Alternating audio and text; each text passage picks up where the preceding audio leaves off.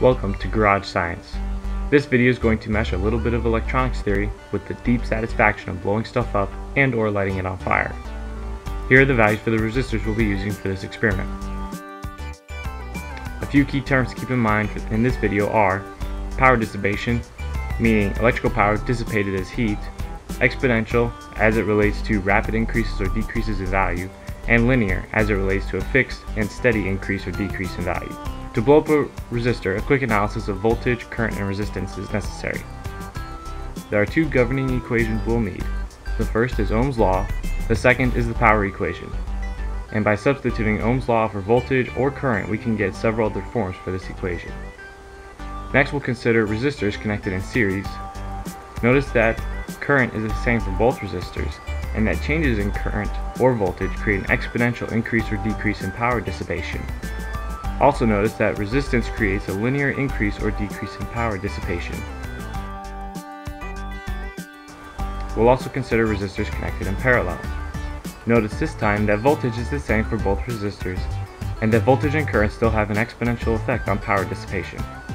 Similarly, resistance has a linear effect on power dissipation.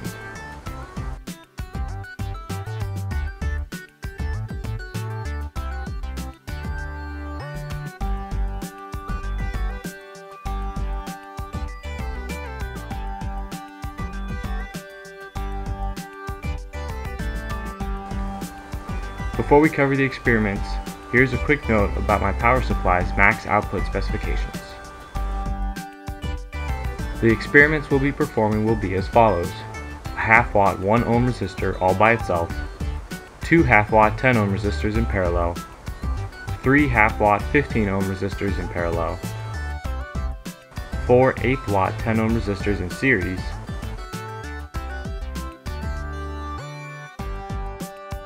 3 8th watt 10 ohm resistors in parallel, and 1/4 watt 1000 ohm resistor in parallel with 1/2 watt 1000 ohm resistor.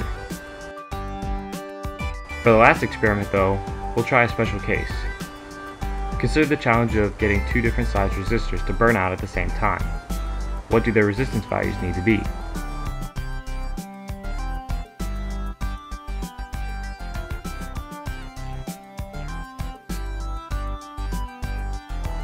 We'll wire them in parallel so the voltages will be the same. We'll do some algebra and find out that the resistor with twice the watts needs to have half the resistance. The resistors I had on hand were not perfect for this experiment, but were close enough. Take note that the watts we'll be dissipating for each experiment are significantly higher than the rated wattage for each resistor. Because of this, the resistors will not be able to dissipate that much heat and will inevitably burn out or blow up. Now time to put theory into practice.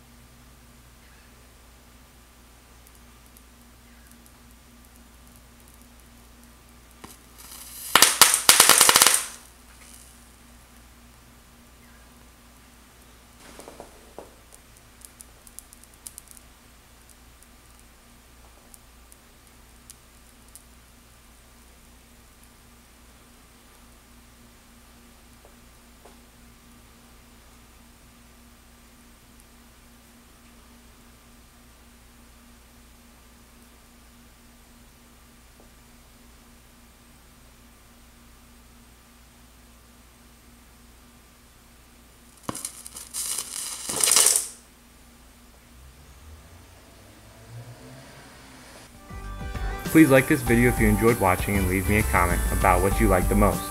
Also remember to support this channel by subscribing. Thanks for watching.